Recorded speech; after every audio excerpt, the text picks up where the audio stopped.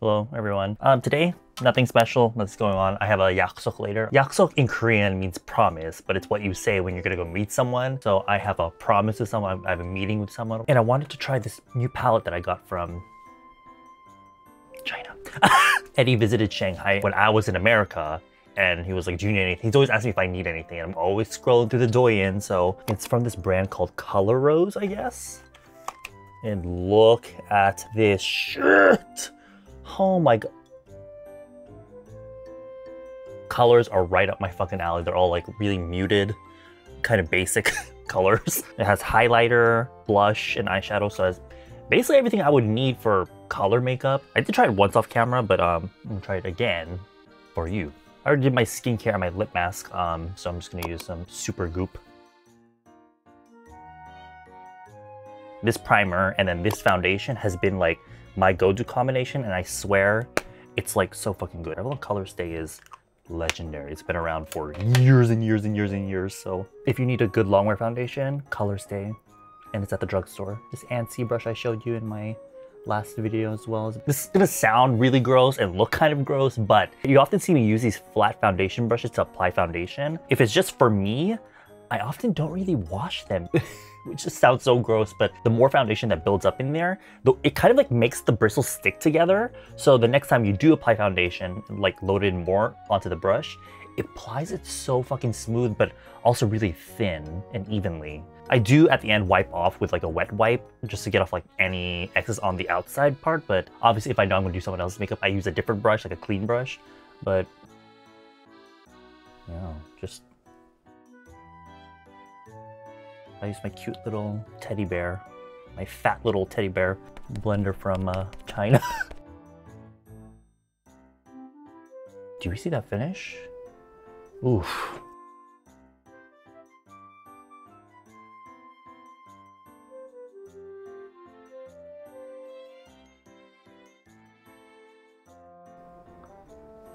So good, so fucking good.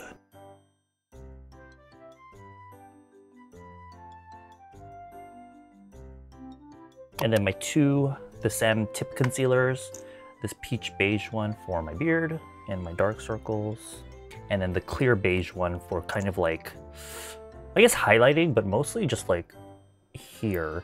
The space between my dark circle and right here where it's red on my cheek. And then my cute little cat paw.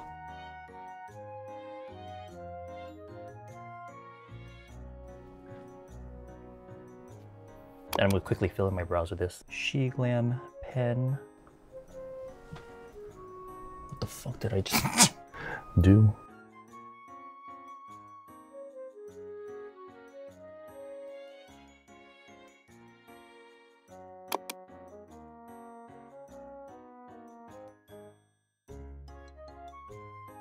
I think it's so interesting the way the come up for YouTubers in Korea versus the West, where I feel like in the West, you start out as a YouTuber like by yourself, you film, edit everything yourself, and it's not until like you become successful or social media becomes lucrative for you that maybe you'll hire like an editing team or whatever. My YouTube manager, Hyungju, shout out to Hyungju. The thing with MCNs, if you guys know, YouTubers will sign with MCNs later on if they need, like, their main job is supposed to help you find like advertising deals for your social media, sponsorships and things like that. I'm gonna use this thing that I got from AliExpress, this CAPUVINNI.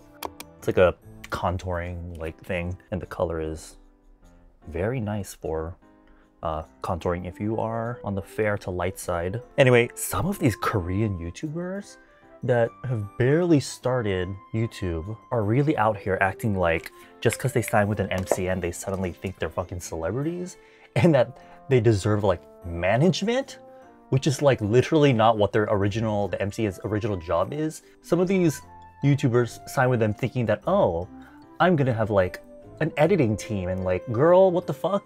You do that shit yourself, or you hired a separate editor, what the hell? And some of these fucking YouTubers literally have the audacity to go to Hyungjin and be like, I really feel like I'm not getting the proper treatment that I deserve. Girl, what the fuck? You barely started YouTube like 3 minutes ago. And mind you, some of these YouTubers do end up being quite successful, and I swear to God, if y'all thought Western like influencers made money, bitch, the influencers in Korea, even if they're not as big as they could have 100,000 followers on like YouTube or whatever, But the money that these Korean companies will spend, this is that Asian money, bitch. We're talking about hundreds of thousands of dollars. But that's the thing with, I feel like, especially with Korea, or like Asians in general. If a celebrity or an influencer talks about something, they could be like, oh, I love this. And bitch, that shit will sell out. But I feel like more in the West, people will like at least look at reviews, or they won't trust them as much, specifically maybe more so these days. But yeah, that's why if I meet like Korean people, like they'll be asking me like, oh, do you edit yourself? I'm like, yeah, I do everything myself, which I thought was the default, to be honest. A lot of them are surprised, but I'm like, oh no, I do this shit. It's more so my personality type though. I don't think I can handle other people editing my stuff because I'll probably end up changing the whole damn thing anyway, like I did that one time. That look fucking crazy. It blends out really fucking nicely though. How much is this? This shit was like what? Not even... Oh my god, I need to leave soon. I'm gonna be late. Oh my god. What have I done? Okay, what I should have done is just apply some on the back of my hand, dipped in and then applied. Oh my god. My nose looks fucking insane. Okay, finally, we can get into the fucking palette. I think it's so weird that there's like printing on here, and like I thought it was like a sticker that you take off, but it's not. It's literally on there, so you kind of have to like look past the words to see your face. But I did actually try this once, and when I used this color as my base, it went on quite white. So I'm gonna start with this one here. Oh shit. And then I'll use that color, that kind of mauve shade.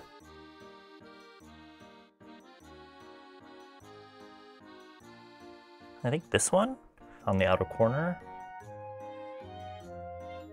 Okay, that did nothing. I'm using this other palette from Flower Nose. I'm gonna use this bright ivory shade to my little inner corner thing. That eyeshadow palette, when I first saw it, I was expecting more of like a soft grayish mauve-y kind of vibe, but a lot of it is coming off more like corally. I'm gonna go back in with this color in here.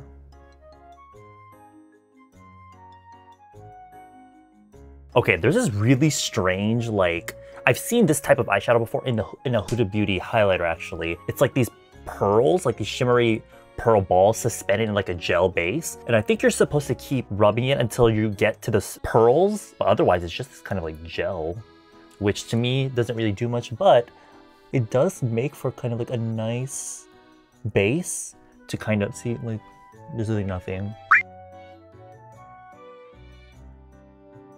I like to use it almost as like a base for the shimmer. I'm gonna use this one on a semi-fluffy brush.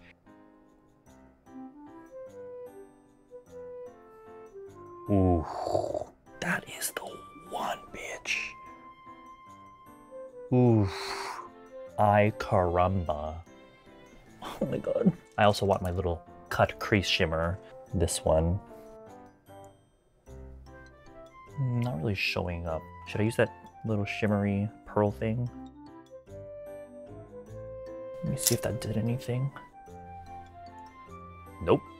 I'm using the brightest shade, like brightest matte shade in there, right here. And the original base color that we used here.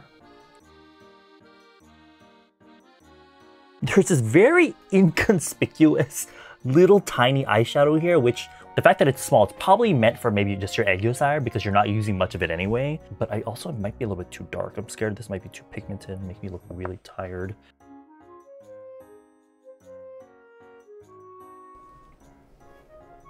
Oh shit, come on.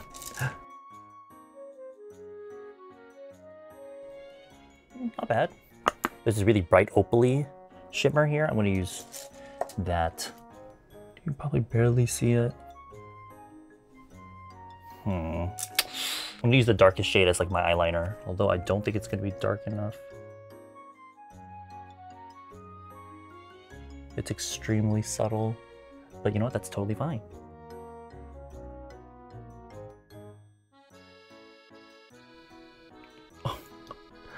At first I was like, eh, but the more I look at it, the more I'm like obsessed. It's so extremely subtle. If someone first sees you, they're not gonna be like, oh, that makeup, okay. But the more they look at you and look at your eyes, the more like the subtle details, I guess, will stand out.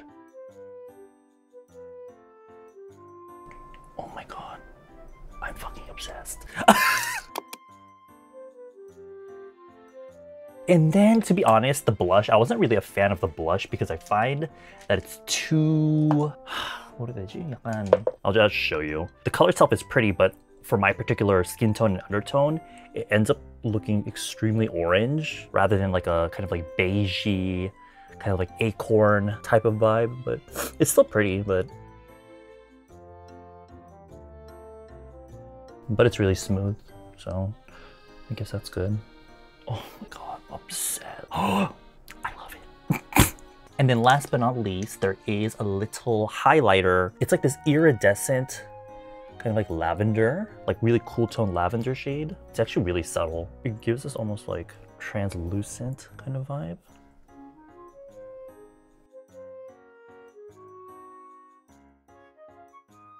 I'm so glad that we only have to wear masks now when we're on the bus or subway, and I can just take it off when I get off the subway. The more I breathe into my mask, the more steam it creates, and it starts to melt my makeup. Oh my god, oh my god. And I still haven't even gotten dressed yet.